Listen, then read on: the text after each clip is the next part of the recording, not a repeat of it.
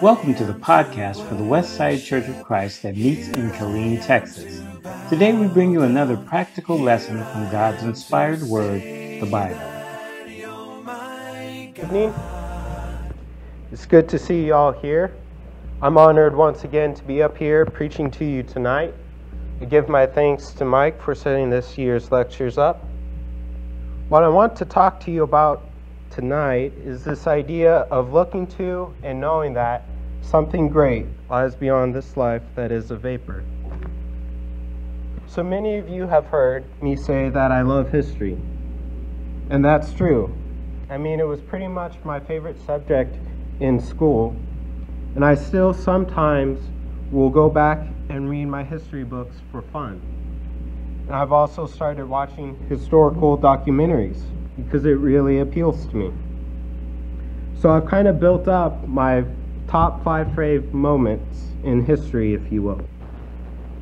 And one of them is the Battle of Bunker Hill. This was fought during the first sieges of the American Revolutionary War. Previously, the colonists and the British had fought at Lexington and Concord. And the British and the colonists are now in Charlestown, Massachusetts. I'm sure y'all remember how this war went, but I want to give you a refresher. I want to give you a summarized version of the event. 3 attempts were made. The first 2 ended poorly for the British. The first was aimed at the left flank of the Americans, and this failed, as British troops had difficulty maintaining marching formation through waist-high wheat fields, and were weighed down by unnecessary gear. The Americans waited till the British were within 50 paces of their position before firing at the British, who exposed too many men in the front line. The second ended very much the same way as the first. However, the third and final attempt favored the British. The Americans had ran out of ammo, plus on 2 hills, Breed's Hill, there were 700 to 800 men, and then on Bunker Hill, there was only 150 men left. Even in the midst of defeat, some of these men stood their ground, completely changing the battle from long range to close range, as those whose muskets were equipped with a bayonet still fought, which allowed the Americans to recover most of their wounded. This again is one of my favorite events to read about. But the entirety of it, as far as what uniforms did they wear and what caliber of ammunition did their guns take, I don't believe that's beneficial to us. But I do think that there are some things we can take away from it. And so I've got 3 points I want to look at. The first point is study. The next point is unite. The third and final point is fight. 2 Timothy 2:15. Do your best to present yourself to God as one approved, a worker who has no need to be ashamed, rightly handling the word of truth. Before you start fighting, it pays to study the battleground, your enemy, and areas of advantage. There are books written for this purpose. The Art of War, for example, is a book written about military strategy. For us as Christians, it's even more important. That's our life of service to God. How can we know what God wants us to do and even preach God's word if we don't know what it says and don't study for ourselves and get a deep understanding of his word? And there are many ways you could go about this. Here's a few. You could go to a Bible study like we are having tonight, or have a youth study. Back in California, there were lots of those, and here as well, and some of them I don't even know about. You could go to a group gathering. Well, sometimes the excuse is, oh, well, I don't like large groups, or I'm not a people's person. Come up with an excuse that, if we're really being honest with ourselves, gives you the liberty to do whatever you want and ignore what God's word says. Don't get me wrong, we all have lives. Some of us work late, and some of us maybe work all day. But again, let's be honest with ourselves. When have you ever left a study or anything spiritual and not have left uplifted? There's a reason why we are to study. Psalm 1:2. But his delight is in the law of the Lord, and on his law he meditates day and night. Day and night. So from the time I get up to the time I go to sleep, God's word is always on my mind. And so hopefully while we're studying, we're also putting into practice what we've learned. Why? Well, it helps us spiritually, mentally, and emotionally. But overall, it just makes us a better person to be around. Practice makes perfect. While yes, we will never be perfect, we still and should be striving to be perfect as best we can. Jesus certainly took this to a whole new level, as he always does. Matthew 4:1-11, please turn there. Matthew 4:1-11. Just prior to this, Jesus goes down to the Jordan to be baptized. In chapter 3, John the Baptist was baptizing people, and the Pharisees and the Sadducees came, and John sees them and hammers them with his first few words. It says in chapter 3, verse 7, "You brood of vipers, who warned you to flee from the wrath to come?" Shortly thereafter, Jesus is baptized. Now here in chapter 4, Jesus has been led into the wilderness, and he's been fasting 40 days and 40 nights.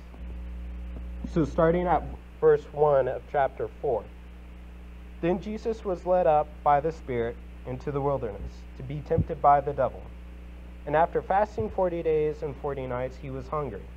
And the tempter came and said to him, "If you are the Son of God, command these stones to become loaves of bread." But he answered, "It is written, man shall not live by bread alone, but by every word that comes from the mouth of God." Then the devil took him to the holy city and set him on the pinnacle of the temple.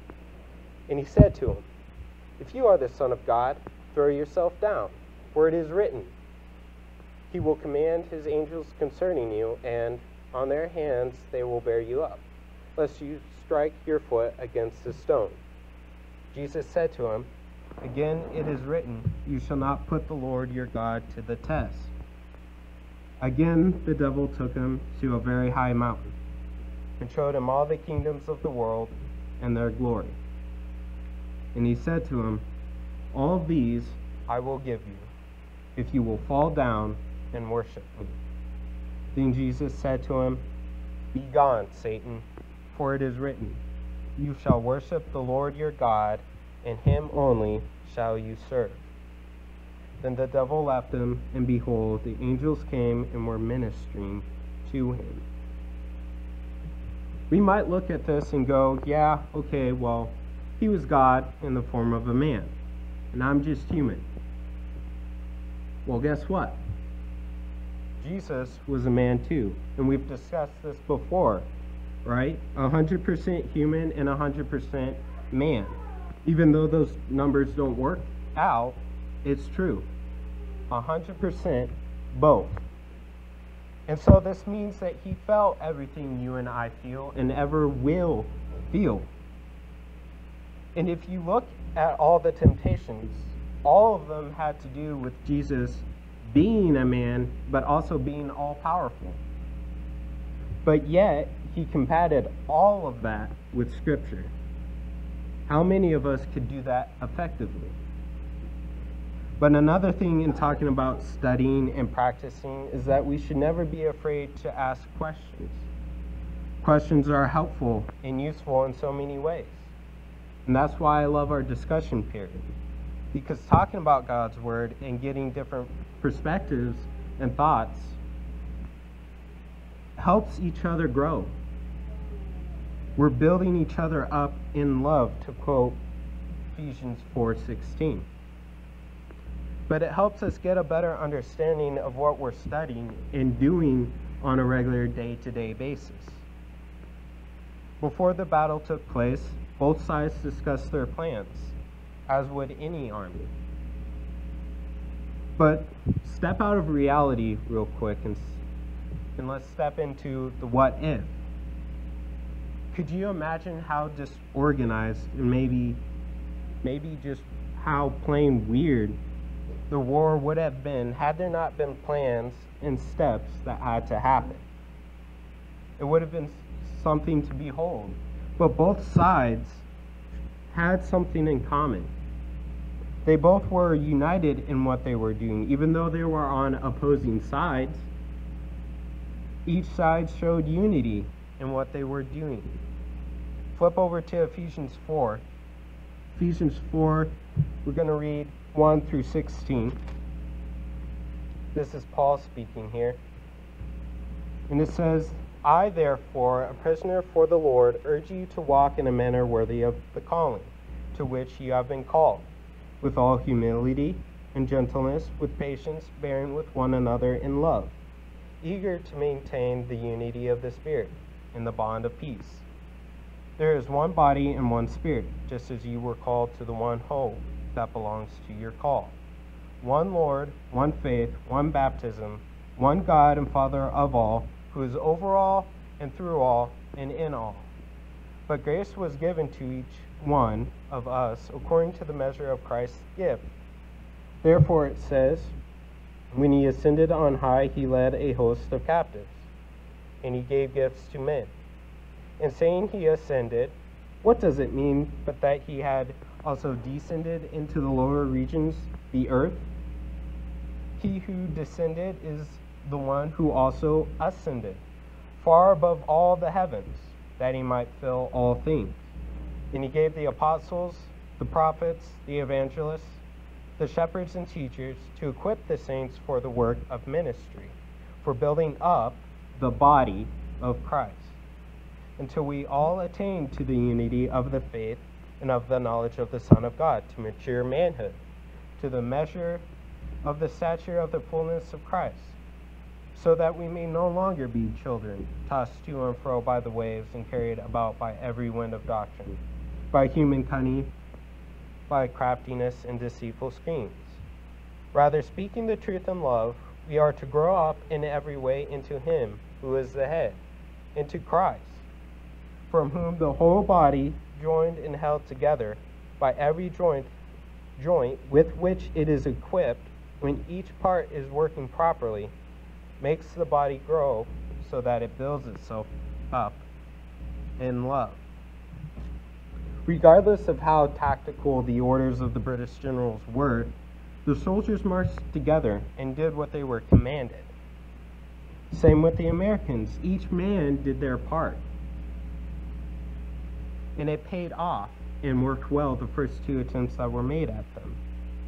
The idea of unity is written throughout the New Testament, especially by Paul, who often encouraged churches to do what is right. And in these verses, we read, builds itself, the body, up in love. How do you do that? Well, remember, this goes back to our first point, study. But I think that this should also go deeper than what we think this can mean. Because maybe we think unity. Oh yeah, I go to church with my brothers and sisters in Christ on Sunday and Wednesday. Unity. Yes, 100% agree that that is a part of unity, and it's a big part, yeah. But I think this should be personal too. Because think about this, how do you have unity if you, as the individual, does not know how to love, does not know how to be joyful, be peaceful, be patient? The list goes on. Just read Galatians 5, where Paul talks about the fruit of the Spirit. And so a lot of that requires self-examination to see if we have these traits. Ephesians 4:24, it says, and put on the new self, created after the likeness of God, in true righteousness and holiness. Just before this, Paul talks about not walking as the Gentiles do. And for us, that would be the world. But he talks about how they become callous, and they're greedy, and they're practicing every kind of impurity. Then in Colossians chapter 3, 12 through 14, he talks about putting on the new self. But before he gets into that, he actually kind of starts off with an intro and says, okay, you need to put these things away, malice, envy, and all those things. And so now I want us to look at Colossians chapter 3, 12 through 14. So flip over there. Colossians chapter 3, 12 through 14. He says, put on then as God's chosen ones, holy and beloved, compassionate hearts, kindness, humility, meekness, and patience, bearing with one another, and if one has a complaint against another, forgiving each other. As the Lord has forgiven you, so you also must forgive. And above all these, put on love, which binds everything together in perfect harmony. How easy is it to forgive a stranger? How easy is it for you to bear with your brother or sister? This is what unity is about, making you uncomfortable.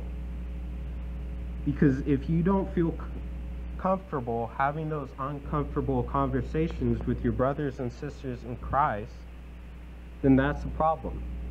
And we better step back and look at ourselves and find where we're lacking. All of this, again, goes back to studying, but back to the British. While their marching campaign the first 2 times was futile, because remember, they exposed too many men in the front line, they still kept going. They didn't give up. They were persistent. It's really hard to push a car by yourself.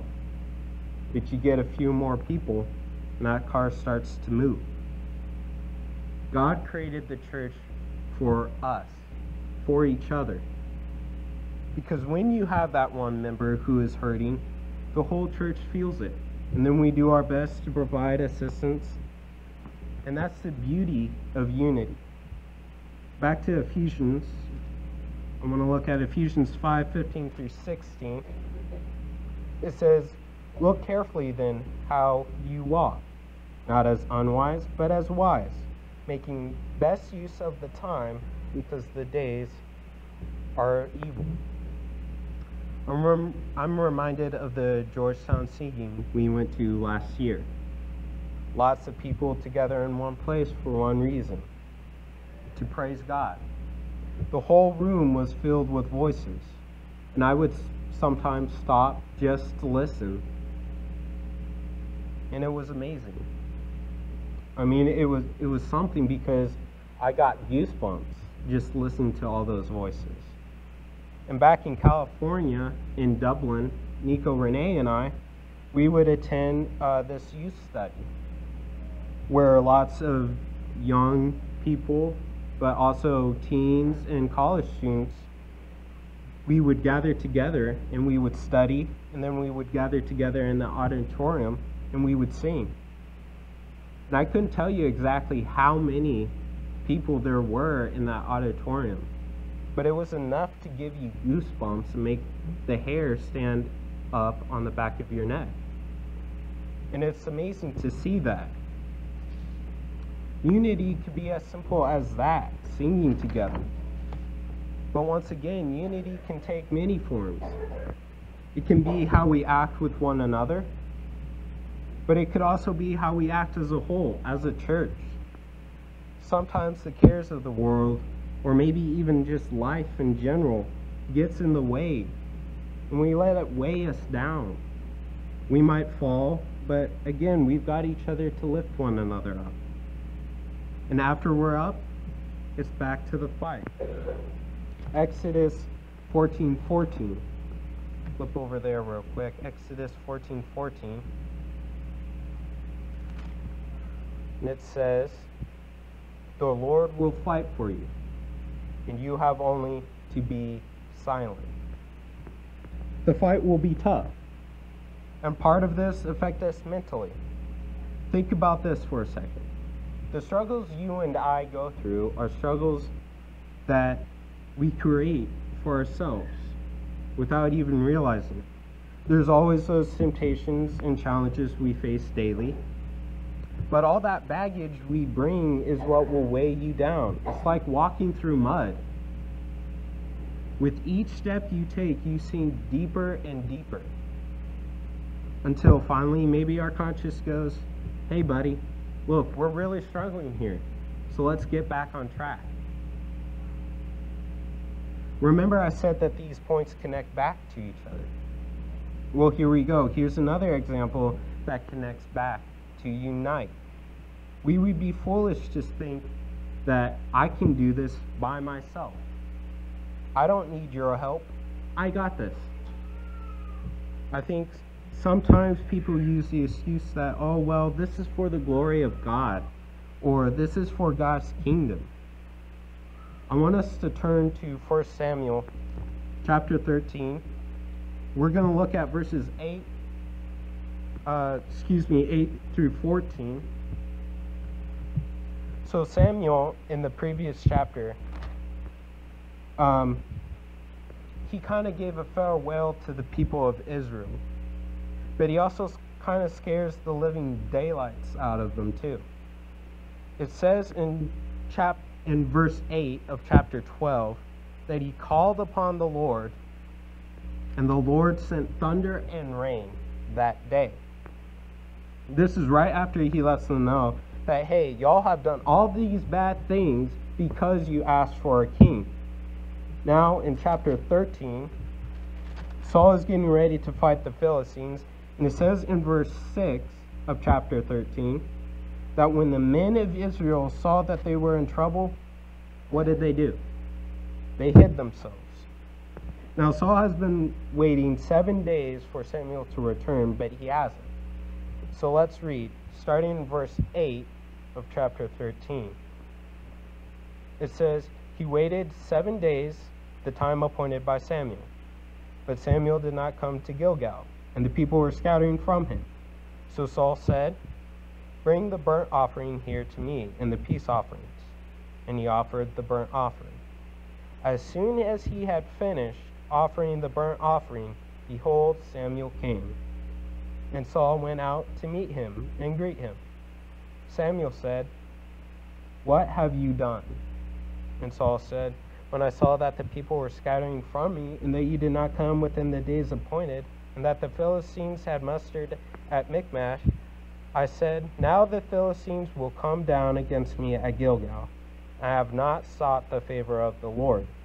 So I forced myself and offered the burnt offering. And Samuel said to Saul, you have done foolishly.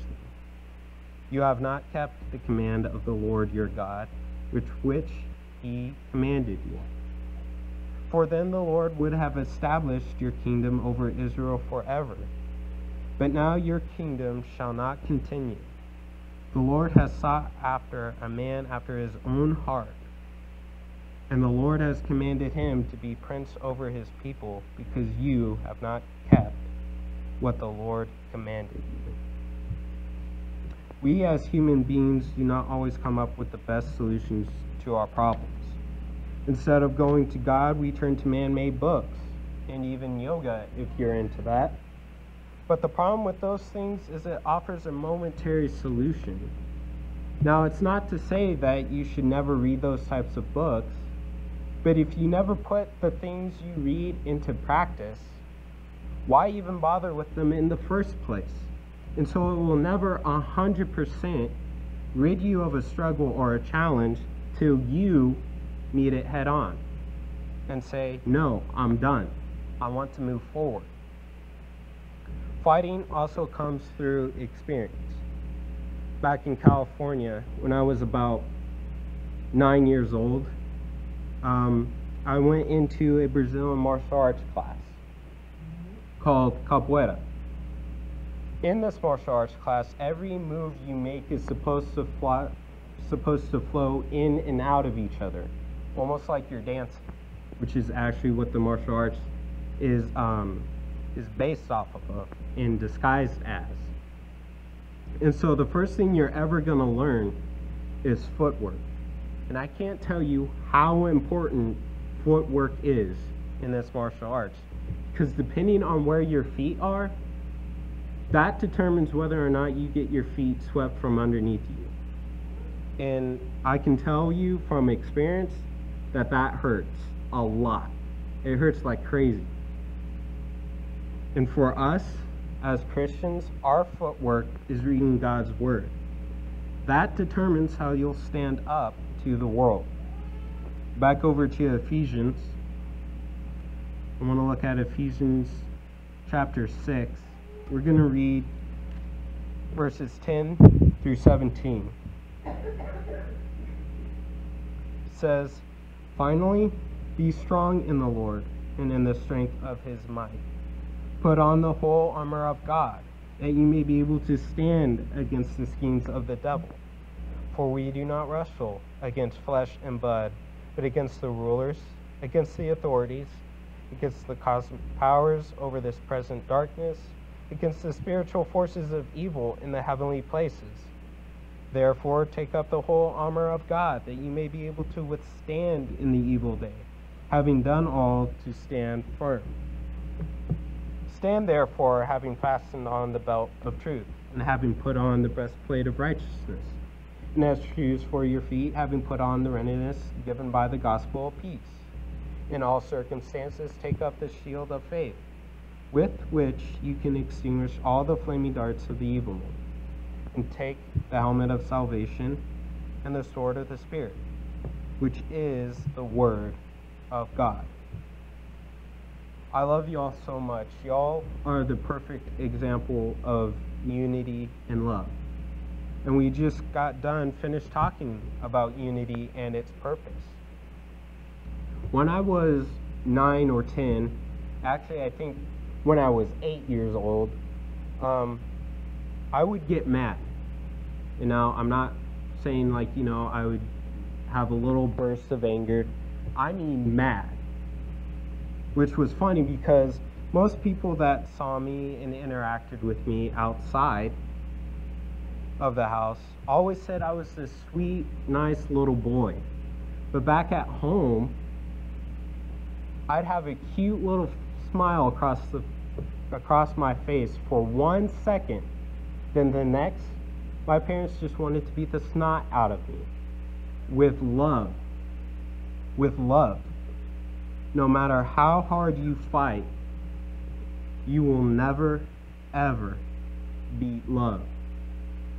And there's a reason love binds all things together. Because it's unbreakable. At my highest moment of anger, just a quick "I love you" was all that was needed. It completely changes the battle, just like the battle changed from long range to close range. The world fights out of hatred. God fights out of love for his creation and wants us to be reconciled back to him. Flip over to Proverbs real quick. Proverbs chapter 10. Look at verse 12 there. It says, "Hatred stirs up strife, but love covers all offenses." And then going from there, flip over to Song of Solomon. Look at chapter 8, verse 7. It says, "Many waters cannot quench love, neither can floods drown it." Then once more, going over to the New Testament, go to 1 John chapter 4. Look at verse 7 through 9. It says, "Beloved, let us love one another. For love is from God, and whoever loves has been born of God and knows God. Anyone who does not love does not know God, because God is love. In this love of God was made manifest among us, that God sent his only Son into the world so that we might live through him." The Americans were fighting for something that the entirety of it didn't come to pass until much later. They fought for many reasons, but I don't want to get into all that. But God, in a huge way, gave us the greatest gift of all, his only Son. As we know, what we call the American Revolution holds importance, and we will never forget it, or so we thought. Unfortunately, in much of today's society, young teens and even some young adults have unfortunately forgotten all the sweat, pain, blood, tears, and loved ones lost in battle that gave birth to the country we now enjoy. But God's gift was for everyone, for one time, and his plan is so amazing.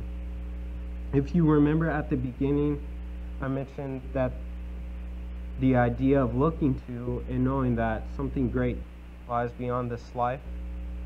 Well, this has to do with God's plan. Our second to last passage tonight comes from Isaiah. Flip over to Isaiah chapter 53. And you might know where I'm going with this. Look at verse 1 through 12. Isaiah 53, 1 through 12. It says, "Who has believed what he has heard from us? And to whom has the arm of the Lord been revealed? He grew up before him like a young plant, like a root out of dry ground. He had no form or majesty that we should look at him, and no beauty that we should desire him. He was despised and rejected by men, a man of sorrows and acquainted with grief, and as one from whom men hide their faces. He was despised, and we esteemed him not. Surely he has borne our griefs and carried our sorrows. Yet we esteemed him stricken, smitten by God, and afflicted. But he was pierced for our transgressions. He was crushed for our iniquities. Upon him was the chastisement that brought us peace. And with his wounds we are healed. We all like sheep have gone astray. We have turned every one to his own way. And the Lord has laid on him the iniquity of us all. He was oppressed, and he was afflicted, yet he opened not his mouth. Like a lamb that is led to the slaughter, like a sheep that before its shears is silent, so he opened not his mouth. By oppression and judgment he was taken away. And as for his generation, who considered that he was cut off out of the land of the living, stricken for the transgressions of my people? And they made his grave with the wicked and with a rich man in his death, although he had done no violence, and there was no deceit found in his mouth. Yet it was the will of the Lord to crush him. He has put him to grief when his soul makes an offering for guilt. He shall see his offspring, he shall prolong his days. The will of the Lord shall prosper in his hand. Out of the anguish of his soul he shall see and be satisfied. By his knowledge shall the righteous one, my servant, make many to be accounted righteous, and he shall bear their iniquities. Therefore I will divide him a portion with the many, and he shall divide the spoil with the strong, because he poured out his soul to death and was numbered with the transgressors. Yet he bore the sins of many and makes intercession for transgressors." It was God's plan from the beginning to reconcile us back to him. Jesus was the fulfillment of that plan. Jesus broke down the barrier, and now because of that, we have direct access to our Father. All 3 points we looked over come together in one out of many ways can be looked at as a life of a Christian. While we have breath in our lungs, we are commanded to study, unite, and fight. It's also a life of a soldier to connect this back to our analogy. Jesus sacrificed himself for us so that whoever believes in him might not perish, but have eternal life. The last passage I have for us tonight is John 3:16 through 18. In John 3:16 through 18. It says, "For God so loved the world that he gave his only Son, that whoever believes in him should not perish but have eternal life. For God did not send his Son into the world to condemn the world, but in order that the world might be saved through him. Whoever believes in him is not condemned, Whoever does not believe is condemned already because he has not believed in the name of the only Son of God. We have an eternal victory in Jesus, and the battle has already been won. So we, Christians, in some way, are God's recruiters. Even after a war is fought, the military still recruits men. And so as it goes, if you're here tonight and you've listened and maybe something's pricked your heart and you now believe and you want to act on that belief through baptism, we would be happy to help. Just come forward and we'll help you get that done. But also, it's tough out there. You know, it's challenging, and we all make mistakes from time to time. And so, we offer at this time those who are struggling to also come forward, ask for prayers, or whatever your need may be. If there's anything you need, please let it be known as together we stand and sing. Thanks for listening. We'd be happy to answer any questions you have. If you are ever in the Killeen area, we'd certainly love to have you worship with us. You can learn more about us and our times of worship at westsidekilleen.com. Tune in next time and be sure to subscribe to our podcast. Altogether worthy, altogether wonderful to me.